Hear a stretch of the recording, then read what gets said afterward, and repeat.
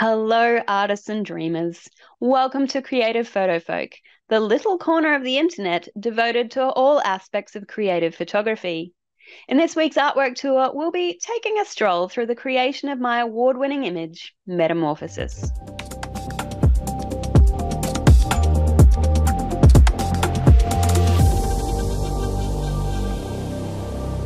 So, welcome everyone to my image Metamorphosis.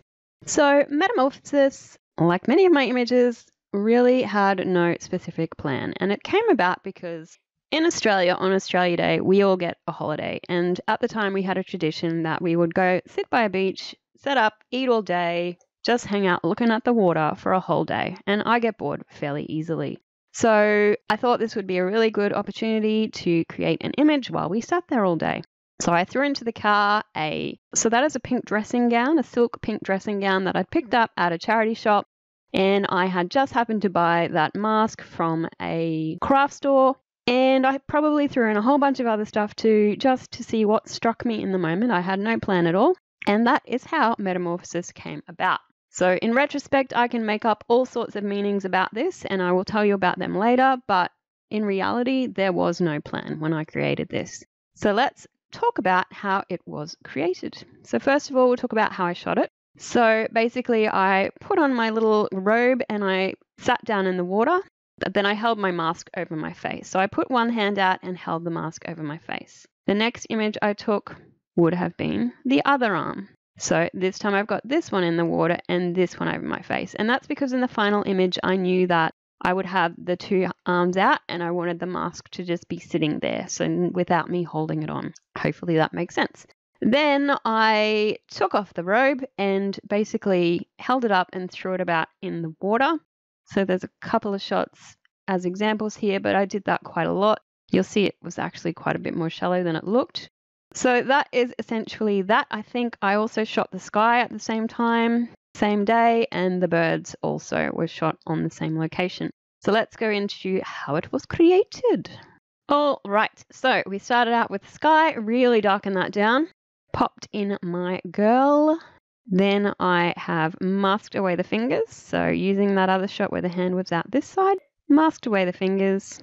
Then I blurred the water and I didn't blur her. Now, I didn't know at the time that this was going to become a popular technique called the Adamski effect. That is a technique I teach in a different tutorial called the Adamski effect. But basically, I just masked myself away and then blurred everything else. And then I've darkened up the scene of the horizon so it fit the sky a bit better. This will make sense later when you see the wings pop in, but this was the reflection of the wings. And for that, I don't know how I did it. Presumably, I copied it, flipped it, and then blurred it. So here is where I get a little bit artistic. Now, I am not an artist by any means. I don't know how to paint. But what I did here was it says here smoke. So presumably it was a smoke-shaped brush. I can't remember whether I created it or bought it or got it from somewhere else. And then I made it pink and I varied the pink so that every time I painted a brush stroke, it changed color.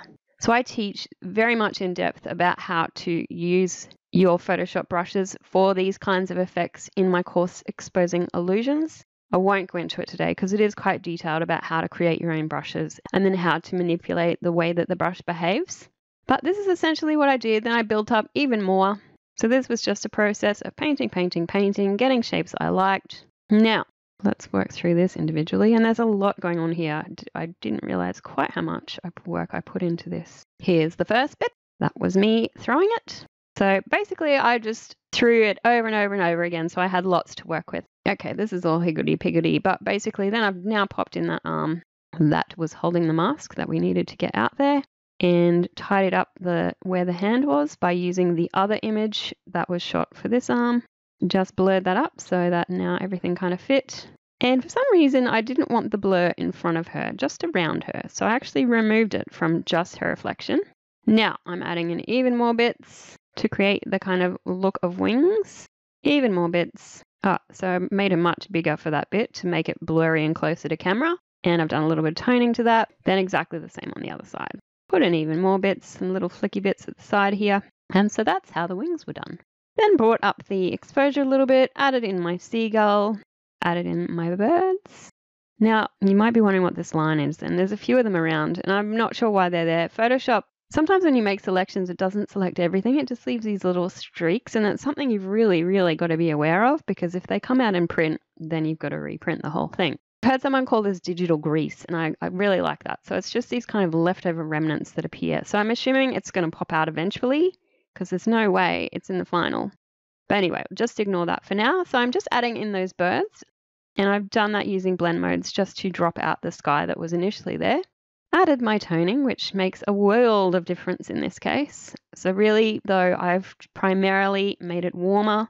I've made it more contrasty. I've made it more saturated. That's pretty much it. But there is a lot of toning going on as usual. So then I added some even more flames up here, because this bit, the symmetry was off for me. So I just wanted to fill that out to really direct the eye down towards her.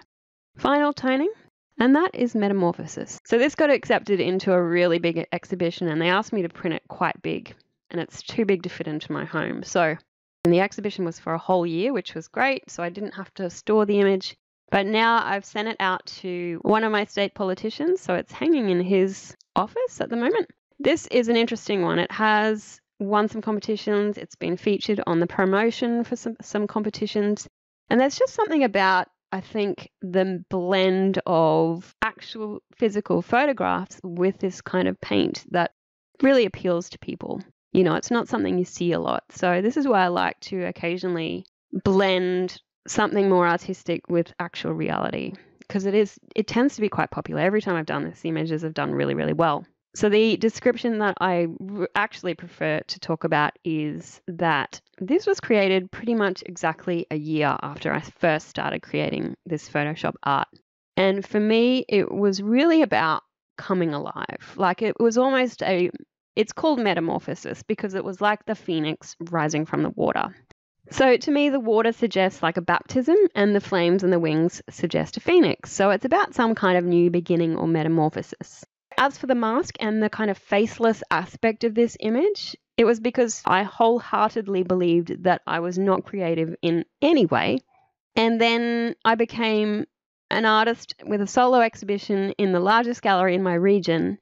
And this made me a really very firm believer in how, with hard work, anyone can reinvent themselves. And that's something that in the last couple of years I've leaned into even so much more, even though this was created maybe 5-6 years ago. So ideally, I want this piece of art, Metamorphosis, to act as an inspiration for anyone who dreams of being something different or better, because it's definitely possible. And I am proof of that many times over now.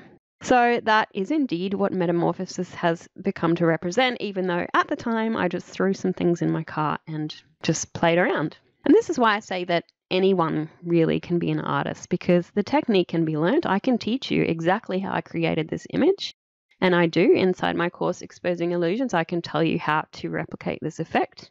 But the ideas will just come in the process. You don't need to have them first up. You just need to have some things to work with, some know-how, and then you will create it as you go. I never, ever thought about having the flames in this, or the birds, or blurring the water, or any of that. I just wanted to put on that cape, see what happens, and this is what came of it. So thank you for listening to my little story about Metamorphosis. I don't believe creativity is a gift given to a lucky few, but a skill that anyone can tap into if they just turn on their creativity dial.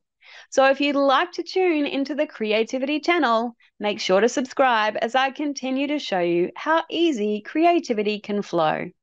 See you again soon.